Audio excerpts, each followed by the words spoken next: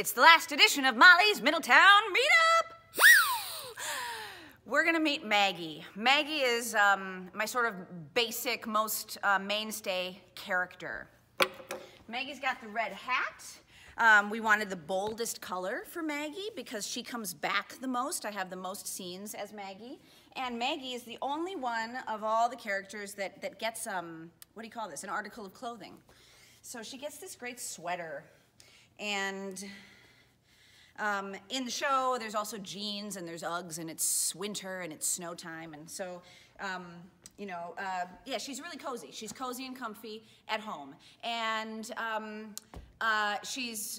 we find out in the show she's dating Bart. She's a local, and I just use my own voice, and I picked a couple mannerisms for her that when she, when I'm waiting for Bart to pick up the phone, I've got a couple things that I do as I'm in nervous tics kind of stuff. But basically Maggie's just me in terms of my choices. There's nothing particularly interesting or specific apart from how I sound, that I chose for Maggie.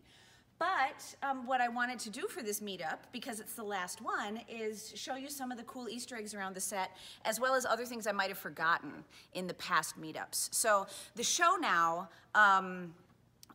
is available online this week,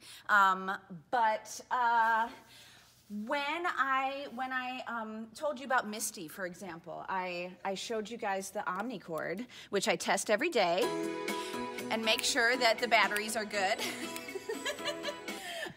And I think I said in that meetup that our friend Jörg Ogunfus gave us this Omnicord, and I wanted to mention, I meant to say that he's a healthcare worker and has been soldiering on through this pandemic like nobody's business, and I appreciate him and his work so much for these past 2 years. So thank you, Jörg, for all your work.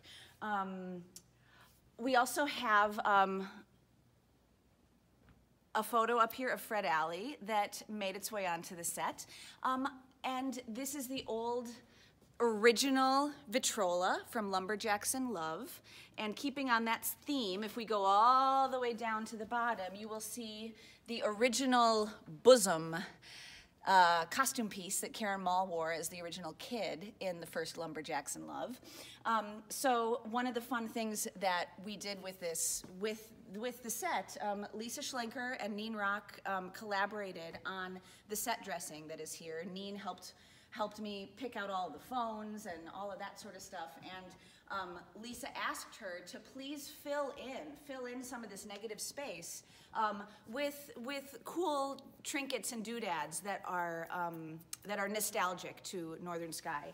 So that's what some of these cool old Lumberjacks items are.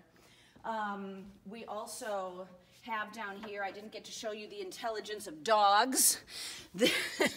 And she also snuck in a couple different romance novels because of the romance, segment of the show. We also have a section of records because we are, of course, low on records over at the station. This is Barb's pipe wrench. I didn't get to show you Barb Gibson's. You remember Barb Gibson? This is Barb. Barb Gibson, this is her pipe wrench. And then over here, for Jenny from Jake Jensen's House of Smoke and Meat, I forgot to show you her tissues because Jetty's the one that has a stuffy nose.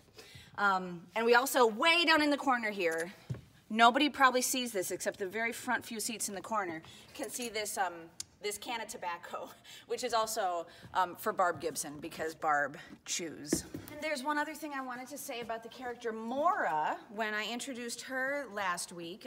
She's a lady from the South who has just moved here and needs help with her furnace. And I forgot to say that I went to school in Dallas, Texas. And when I was thinking about this character of Maura, I was remembering my costume practicum teacher, Guyva Taylor. And while I was down in Texas, Guyva always said, well, bless your heart. Bless your heart.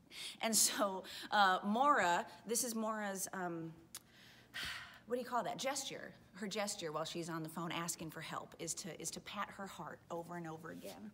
There's so many things to tell you guys, and there was certain stuff that I forgot about.